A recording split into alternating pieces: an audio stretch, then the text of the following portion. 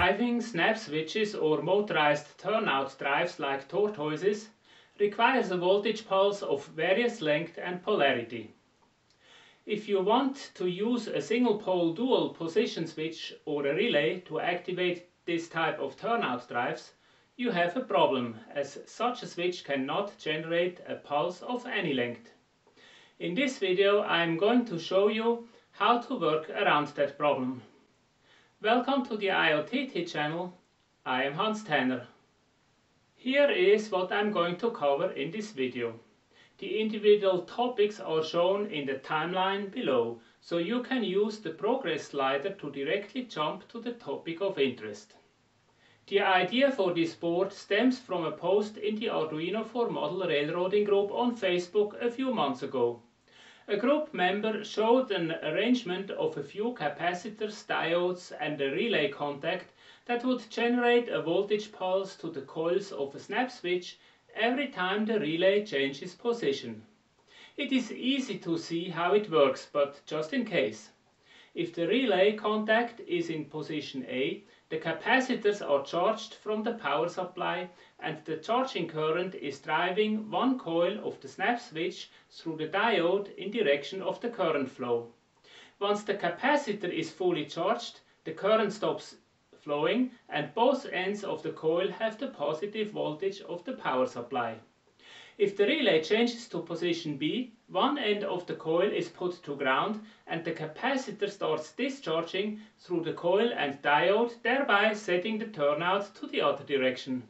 The purpose of the diode D, by the way, is to protect the positive voltage when the neighboring turnout is activated.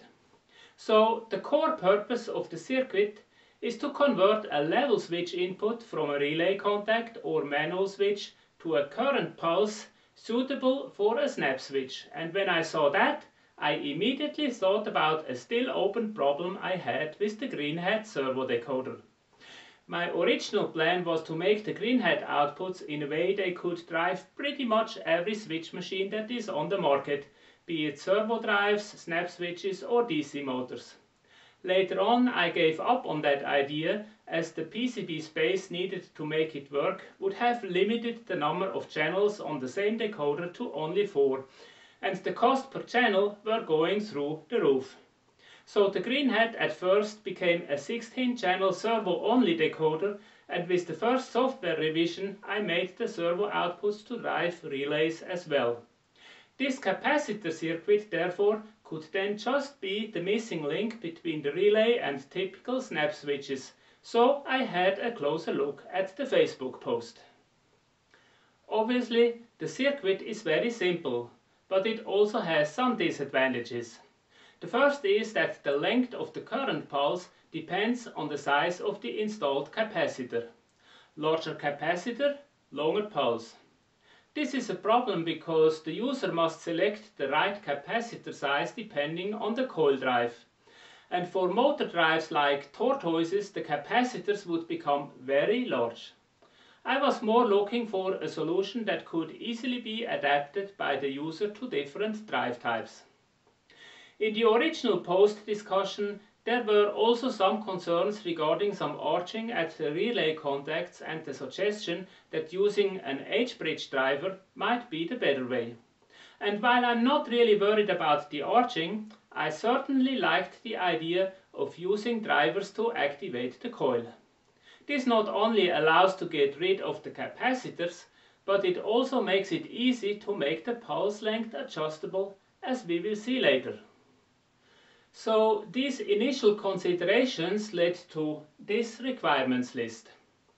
A simple adjustable input level to pulse converter with input level of 3.3 or 5 volt, drivable from level inputs like a switch or relay, or from an open collector output, for example from a current sensor, and of course from a PCA 9685 output.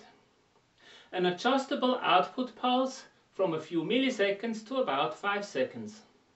A wide supply voltage range, but in particular support for a typical 12 to 16 volt switch drive voltage. 2 amps output current to drive even more demanding switch drives. These requirements would then allow for these use cases: an add-on output board for PCA 9685 chips to drive some snap switches or tortoises from the same board that drives the servos, thereby eliminating the need for a separate decoder or for replacing all the drives by servos. Driving snap switches or tortoises from a level switch installed on a switch panel. Driving snap switches or tortoises from a single Arduino digital output pin. Driving snap switches or tortoises from an open collector sensor output, for example a current sensor occupancy decoder, to drive a level crossing gate. The working principle of the board is simple. I connect the coil or motor drive to the outputs of two H-bridges so that the ends can be driven to ground or supply voltage individually. The input lines of both bridges are connected to the level switch so that in principle both H-bridges are connecting the same polarity from the power supply to the switch drive. Therefore, the drive is normally off with both ends connected to either ground or supply voltage. And here comes the trick.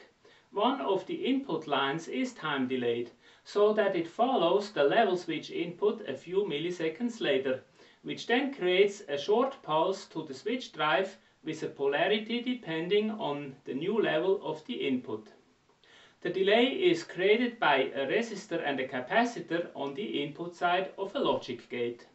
The combined values of resistor and capacitor determine the time delay, and by using a potentiometer instead of a resistor, it becomes adjustable. That's it, conceptually. But of course, when it comes to implementation, there are a few more details to take care of, so let's look into the schematics. Let's start with the input connectors. There is one 3-pin connector for each channel. The sequence of the pins is identical with the PCA 9685 outputs, so they can be connected using a standard servo cable.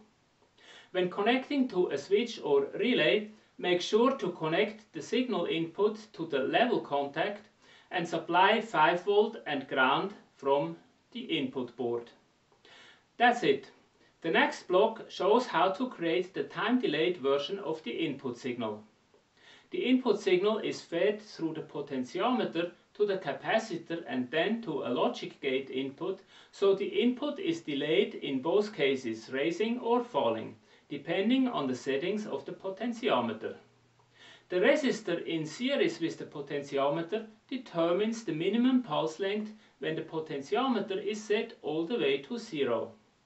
The pull-up resistor is needed to make the input work with open collector devices. Also, if nothing is connected, the pull-up ensures that the input signal is high and the status of the H-bridge clearly defined. This would not be needed though, as the H-bridge chip has an internal pull-down resistor, so it would be defined but default low, and in that case it would not work with open collector input devices. That's why I added this pull-up. The capacitor at the beginning is to filter out short spikes in the input signal, for example bouncing of a switch or a relay. It is also needed for the PCA 9685. That was actually a little surprising, and you should be aware of that when doing PCA 9685 projects. Here is what the output signal looks like if the PWM value is set to 0.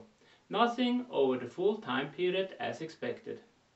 But here is how it looks like when setting the value to 4095, so the maximum value. As you see, there are still some negative spikes at the end of the PWM period, so 100% PWM does not mean on all the time. Now this negative spike is filtered out by the input capacitor, so that the in signal is steady. In fact, with the selected value, the board filters out negative spikes down to a PWM value of about 4090 or so, so there is some reserve. The logic chip is an XOR gate with one input tied to ground, so the output follows the input. If the input goes high after the time delay, the XOR output does the same, exactly what is needed for the H-bridge. The special thing about the XOR chip though is the type of input. In order to make it work, we need to use Schmitt Trigger inputs. These types of input have a built-in hysteresis which is comparable to a debouncing effect. When the input voltage raises as the capacitor is charged, the gate switches from low to high, but because of the input hysteresis it will do it only once. It cannot fall back because the voltage to make it go low again is way slower than the level it is at when switching high. According to the datasheet, the difference between switch on and off voltages is around 1.4 volts, so we get a nice on function with no jitter. At the output of the XOR gate, we then have the delayed in signal as seen here, so we now can generate a pulse of adjustable length. These three pairs of input signals are then connected to the two driver chips. Each of them has 3 half H bridges, so together they offer 3 full H bridges. The reason I chose this chip is the input voltage range of up to 60 volts and the output current of up to 2.5 amps. It is mainly used for brushless motors, that's why there are 3 half bridges. 2 of these chips combined make 3 switch drivers, so here you have the reason why the module has 3 channels and not 2 or 4. The outputs offer the possibility to connect polarity sensitive drives like tortoises or Kato polarized switches on pins 0 and 1, or traditional snap switches on pins A and B with the common wire on pin 0. You can see the diodes on pins A and B that select one or the other coil based on the applied polarity. That should make it possible to connect pretty much every commercially available drive type. The output voltage thereby depends on the voltage that is connected to the power connector and can be from about 10 up to 30 volts if needed. One last element worth mentioning is the onboard power regulator, which generates an optional 5 volt supply for the logic chips from the switch voltage. To activate it, you simply add bridges for ground and 5 volt, and you now can operate the switch by connecting and releasing the input signal to ground. No external 5 volt power needed in that case. So you think that board would be useful for your layout and want to have one for yourself? Well, you have 2 options. You can conveniently order it from my Tindie page, or you can make one yourself and save some money. To make your own, download the design information from my GitHub page listed below. It has everything you need: the PCB layout, bill of materials, and pick and place data for the assembly robot. Upload the information to your PCB supplier of choice. I ordered mine from jlcpcb.com, as I normally do. The reason is that, in my opinion, they have the most integrated and user-friendly web page for uploading the order. I looked at others like PCBWay or EECART, but always found their processes to be more complex and cumbersome. On the JLC PCB page, start with uploading the Gerber file, which is then displayed on screen. You select your desired quantity and then click SMT Assembly. On the next page you upload the bill of material file and the pick and place data. Next you select the components you want to have assembled. Here you need to have a closer look. First, you need to check what they offer to assemble. Sometimes they are out of stock on some components and they will let you know. If that's the case, you can source them from elsewhere and install them yourself once you have the boards, or you choose to cancel and come back later to see if they are in stock again. In any case, you need to deactivate the selection of the XOR chip, as the chip in the bill of material is the standard input chip, not the one with Schmitt Trigger input. Unfortunately, the chip supplier of JLC PCB does not carry the Schmitt Trigger version, but you can order it from Mouser and install it yourself, which is not complicated to do. The Mouser part number for the chip is in the description below. That's it, so you upload the order and about 10 days later the boards will show up in your mailbox. Quite convenient. You install any missing components and add the bridges to connect the power supply if you want to use the board as standalone board. Either install jumper pins or solder some wires between the marked pins, or leave them open if you want to operate the board from a PCA 9685 driver. Now you can connect, for example, a tortoise to pins 0 and 1 of the first module, connect the power supply to plus and minus, and as soon as you change the level on the input pin, you should see the switch drive moving. I like to test with a motorized drive first because it is easy to see the effects of changes to the potentiometer. Turn it left and you will only get a short tick on the motor. Turn it a little bit more to the right and the motor will probably move the tortoise about halfway. Turn it more to the right until the tortoise makes it to the end in both directions. That's the setting you are looking for. Note that the pulse length of the module is not exactly the same in both directions. This is a result of the voltage levels the XOR chip needs for turning off and on. There typically are a few tenths of a second difference, which normally is not a problem. Now you can connect a snap switch. Turn the potentiometer all the way to the left so the pulse is as short as possible. From what I have seen, the shortest pulse works with most of the snap switch turnouts, so you probably want to use this setting to avoid overheating of the coil. These switches are typically designed for an AC voltage of 50 or 60 Hz, so the current is limited by the impedance. When powered with DC, the current is only limited by the ohmic part of the resistance. Therefore, the current is getting higher quickly, and that's why we need to limit the pulse length. Just to show you the difference, when feeding 15 volts AC with 60 Hz, the current is about 2 amps, and the power dissipation of the coil therefore about 30 watts.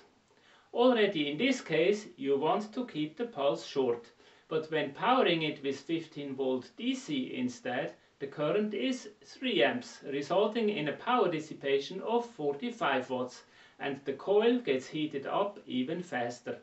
So keep the pulse short. And that's it for this video. I hope this information was useful or at least interesting for you, and you have learned something new about how to connect and operate turnouts on your layout. If so, please click the like button below to let me know. Leave a comment in the comment section below and subscribe to the channel so you are in a premium seat when new videos come out. Thanks for watching and see you next time.